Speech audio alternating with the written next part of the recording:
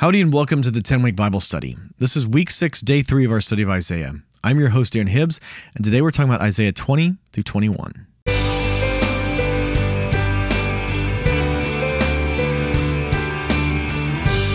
Welcome back to the 10-Week Bible Study. Again, I'm your host, Aaron Hibbs. Would you join me as we pray before we start today? Lord, would you open our eyes and our ears to hear what your word has to say to us and speak to us. Fill our hearts with the knowledge of you today. In Jesus' name we pray. Amen. With that, let's jump into God's Word. I'll be reading today from the NIV. This is Isaiah 20, starting in verse 1.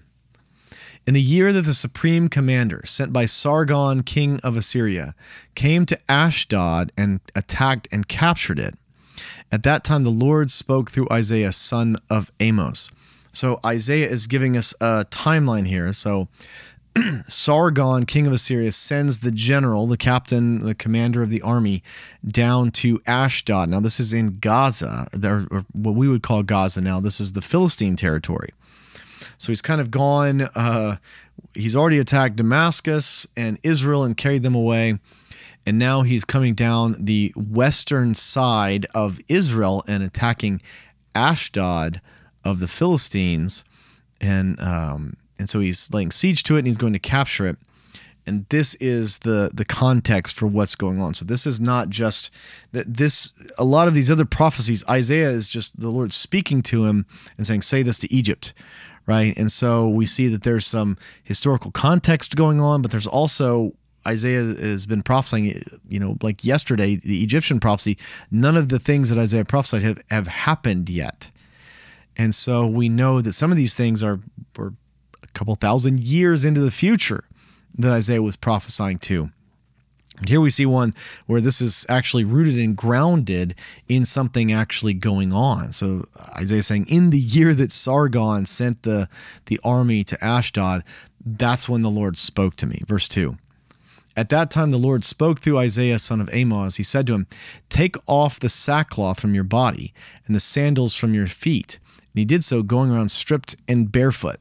And so Isaiah is in mourning, right? In those days, you would go around barefoot, or you would have dirty sandals on. You have sackcloth on, like a burlap kind of clothing, something very uncomfortable. And you're doing that to mourn and remind yourself that you're mourning. If you're wearing sackcloth, it's going to just always be abrasive against your skin and remind you that, oh yeah, things are bad. I should probably pray about this. I should cry out to the Lord about how bad things are, because we all know that as things deteriorate and get worse and worse, you just kind of set new norms as far as, as things are going downhill, you just kind of set a new bar of like, well, this is kind of normal now. And you can forget that, wow, things are actually really bad right now if you just kind of get used to things. And so there's some genius actually to this idea of putting, dust and ashes on your head and sackcloth on your body, which is what they used to do. Is you're going to, have stuff falling out of your hair constantly. It's going to make your hair gritty and uncomfortable, and you get this clothing on that's uncomfortable. It makes it impossible for you to just adjust to whatever the new normal of bad is. I think we could, in our own culture right now, we could probably learn something from this and cry out to the Lord for how bad things have gotten if we wore sackcloth and put dust in our heads to remind us that this is not right, this is not normal. And so that's what Isaiah is doing. The Lord tells Isaiah, take that off. Now, the interesting thing is the Lord doesn't say, take that off and put something else on. He's like, just take that off. And so some people have said, well, Isaiah went completely naked, and I'm not sure if that's the intention of this passage. Most people, I think, have interpreted that, and it's certainly possible. There's a moment in the book of 2 Samuel where David takes off his kingly robes as the Ark of the Covenant comes into Jerusalem, and so he takes them off, and he's leaping and dancing around, and his wife Michal essentially says, hey, you're dancing around naked with the ladies of Israel here. You've made a fool of yourself. And the idea here is, I don't know that David was naked. That would not probably Like, is this joyous celebration and all of this stuff going on? And David takes off his kingly robes and he's acting like, hey, I'm a commoner. I'm just like a normal person worshiping the God of Israel with everyone else as this comes in here. I don't think the implication is that David went naked. It's that David took off his kingly robes and he's in just like his normal like undergarments, right? He's in his like white undershirt and shorts kind of thing. That's like, I think the implication there. That may be the implication here as well, but commentators and different people and 1,000 sermons preach as Isaiah's naked. Maybe he truly was naked. Sometimes the Lord does weird for the sake of weird. I don't encourage you to do weird for the sake of weird to try and like appear like Isaiah or something. It doesn't work like that. So I would say either Isaiah was actually butt naked, but I think more likely he just is wearing not the full normal garb that they would wear, like essentially his undergarments, which you could still say, well, he's going around in his skivvies and that's naked enough. Maybe that's how you would say it, and that's maybe what they're meaning.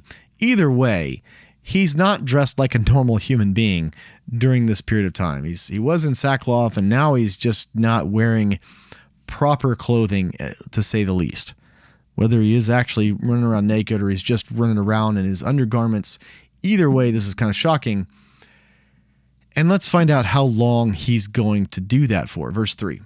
Then the Lord said, just as my servant Isaiah has gone stripped and barefoot for 3 years as a sign and portent against Egypt and Cush, so the king of Assyria will lead away stripped and barefoot the Egyptian captives and the Cushite exiles, young and old, with buttocks bared to Egypt's shame.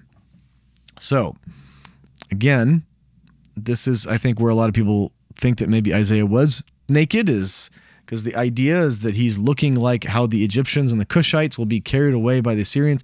And it's very common in these days, either they would strip the people naked and parade them through, like they would have this caravan, they're all like tied by the hand. We have, there's ancient carvings and steles of these conquests, and the captives, they would like literally bind their hands together and then bind their hands to the next person's hands behind them. So they're all bound, by the hands like this, and they're in this chain of people bound, and they're all naked, being paraded through, literally naked, to shame them and embarrass them on top of the shame that they would already feel for losing their nation.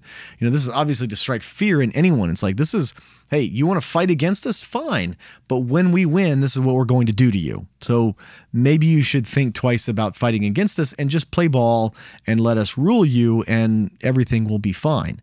Right? That's the idea here, is we're trying to strike fear and shame and embarrassment into people that would stand up to Assyria.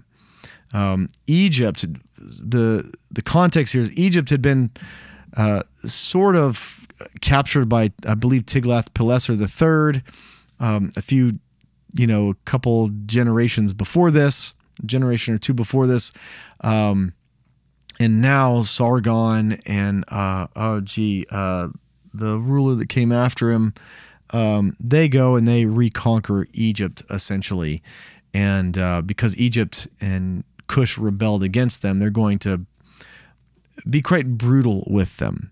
And so it's very common that either you strip these people literally butt naked and parade them, or sometimes you would send emissaries, people back, you take all their clothes, and the only clothes you send them in, you literally cut out the rear end. So literally their rear end is hanging out. We see that happen in the book of 2 Samuel when David's at war with different people. And so this is really just trying to make a show and make people think twice before they come and attack you. Otherwise, you're going to have to face this kind of shame.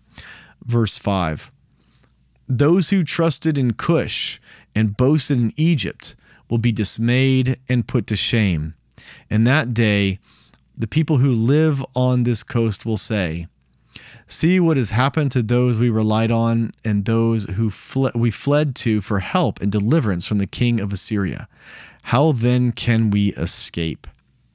So back then, there's we know through in Jeremiah, as the Babylonians were attacking, the people of Judah tried to make a treaty with the Egyptians and tried to run there for safety. And Jeremiah all the time is prophesying, and now this is after Isaiah, but Jeremiah is prophesying, don't do it. The Lord is against them as well. It's not going to work. And they still do it, right? And so all during this time period, they're trying to make alliances. There's all of this war going on, right? Aram, northern kingdom of Israel, they're at war. They got the Edomites, the Moabites, they're all at war.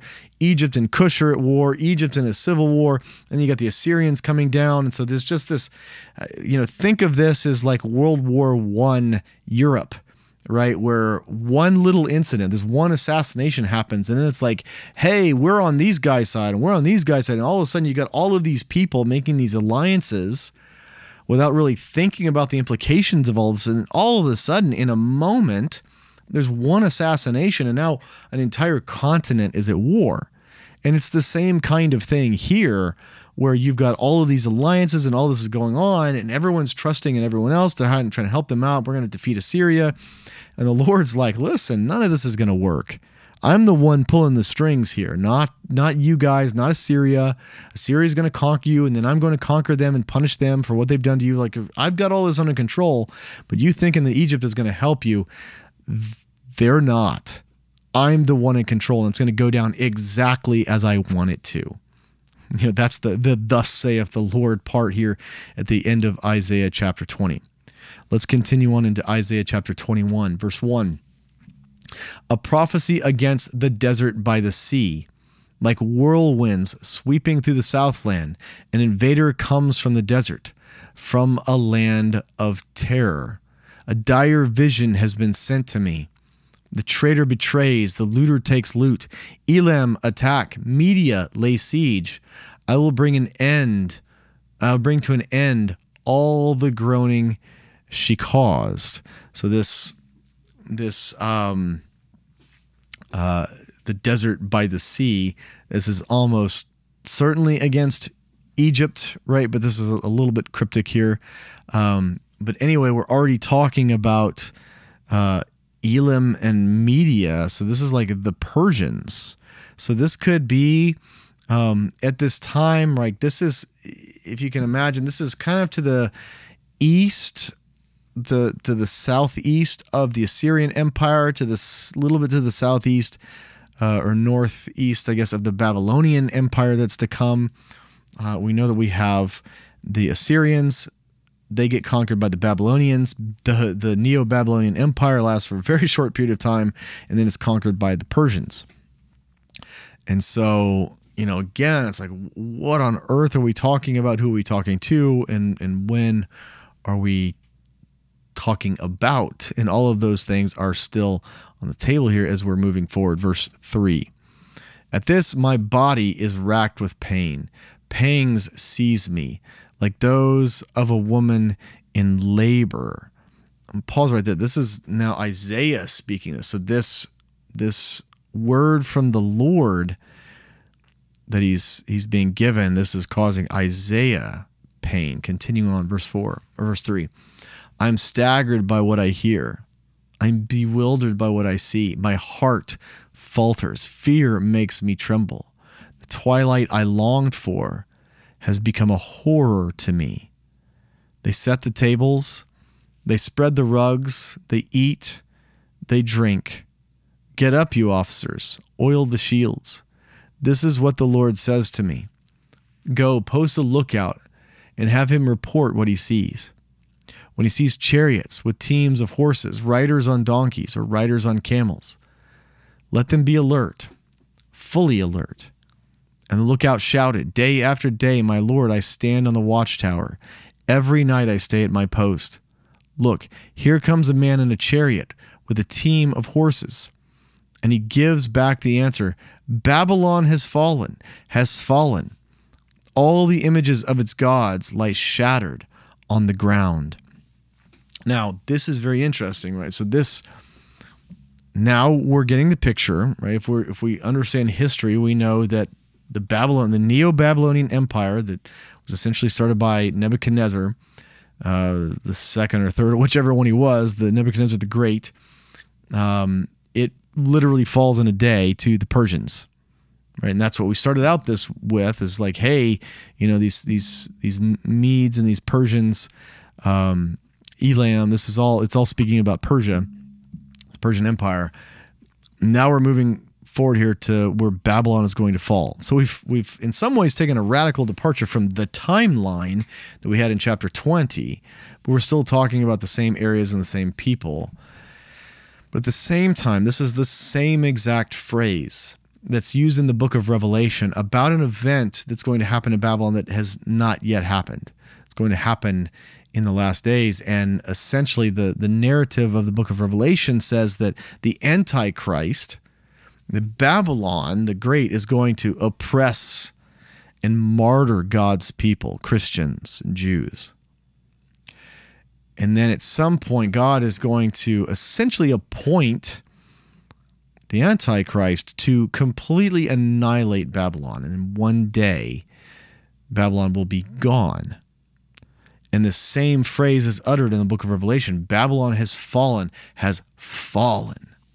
Let's continue on. All the images of its gods lie shattered on the ground. My people who are crushed on the threshing floor, I tell you what I have heard from the Lord Almighty, from the God of Israel.